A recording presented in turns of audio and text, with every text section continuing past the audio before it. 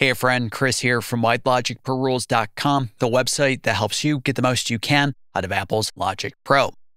Today, I want to talk about the pan knob, specifically stereo pan knobs. I see a lot of Logic Pro projects and I keep seeing a mistake being made. And the mistake is the assumption that a stereo track and channel strip by default has a stereo pan knob, and that is not the case. It starts its life as what we call a balance knob.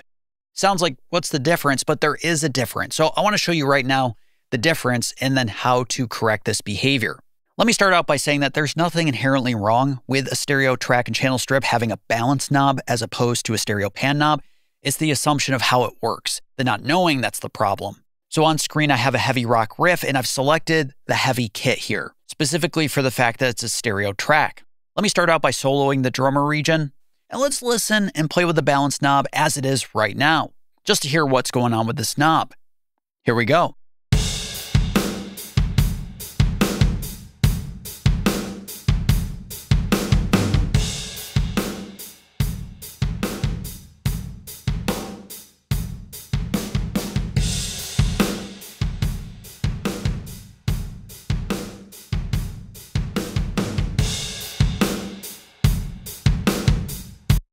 Okay, it doesn't really sound that much different, right? We move it to the left, we move it to the right. It really doesn't sound that much different in either direction, so what's the big deal? Well, just to confirm, if I right-click on the pan knob here, or hold Control and click, I get this pop-up menu, and the pan knob currently for this channel strip is set to balance, and it's not set to stereo pan.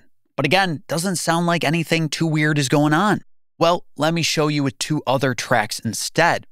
First, I have two rhythm guitar tracks, a guitar lead track, drums obviously, and a bass guitar track. Looking in the mixer, I have sent the output for every one of these tracks and the channel strip for the two rhythm guitars to an aux channel. Not really that important, but basically all the tracks are being summed to this channel strip before the master output. Take a quick listen to this riff and then we'll hone in on two of these guitars. Here we go.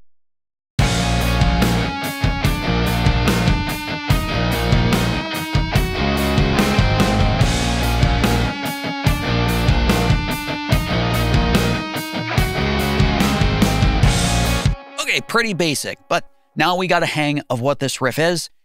From here, we're going to solo the left rhythm guitar as well as the lead guitar, and I'll pan the lead all the way to the right. So now we have a hard pan rhythm guitar, a hard pan lead guitar. Let's hear what these two guitars sound like side by side.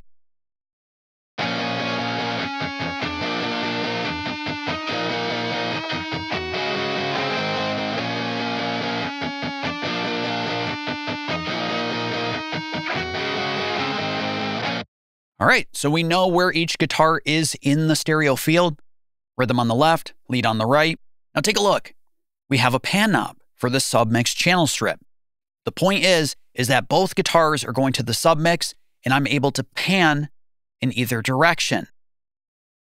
And just to confirm, if I right-click on this pan knob, once again, I have a balance knob and not a stereo pan knob. So remember, with panning, we would assume we would move both guitars all the way to the right or all the way to the left. Let's try it out right now and take a listen to what actually happens here.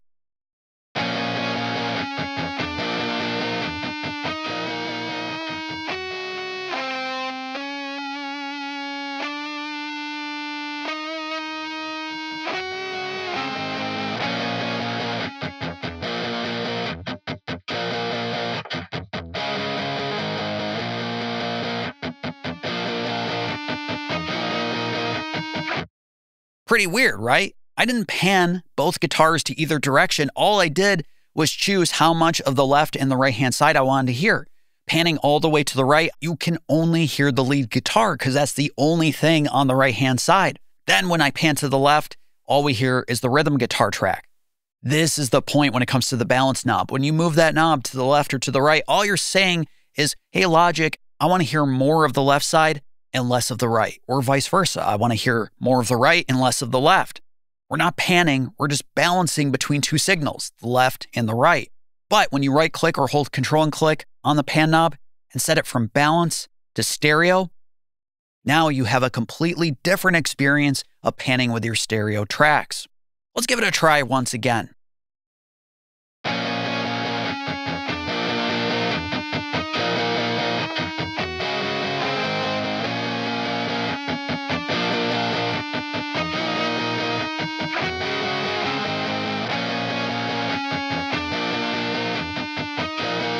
This time, I'm actually panning both guitars to the left and to the right. I'm not just electing to hear one side more than the other. No, now I'm actually panning both guitars.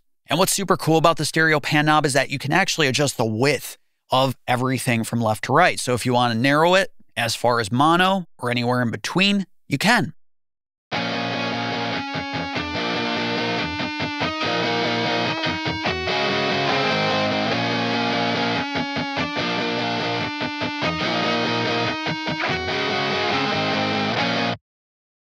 Just by clicking, holding, and then dragging up or down, all you have to do is just get the little green section highlighted. So it may take a little effort. You don't go right in the knob here. You go until you see the handles of the ring light up, and then click, hold, and drag up and down to fully expand or narrow. If you hold Option and click, you reset any control in Logic Pro, including the pan knob. And also, if you hold Command and click on a stereo pan knob, you can swap the left and right hand sides. So let's give it a try.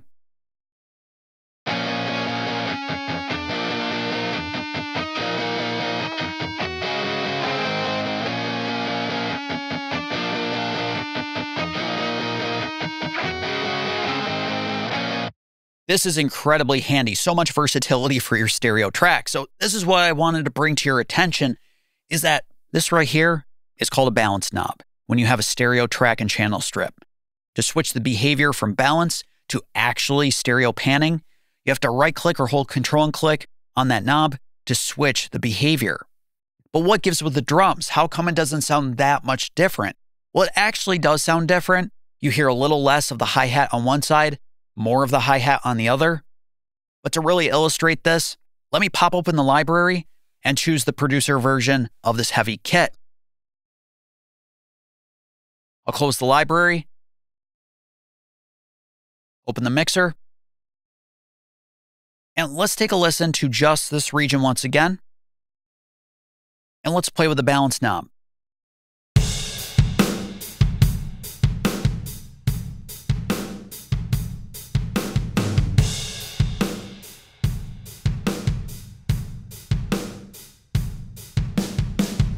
Okay, it's a little more subtle, but you can see that the hi-hat is panned a little to the right. Let's pan all the way to the right once again. Take a listen.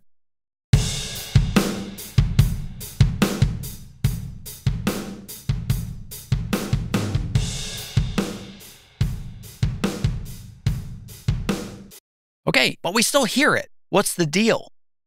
Well, if I mute the room track here and the overheads, check it out.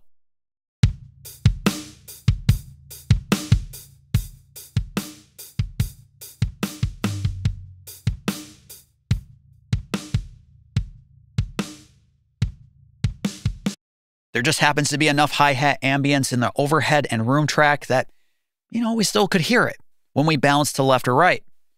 But again, to truly pan this stereo channel strip, I need to convert it to a stereo pan knob.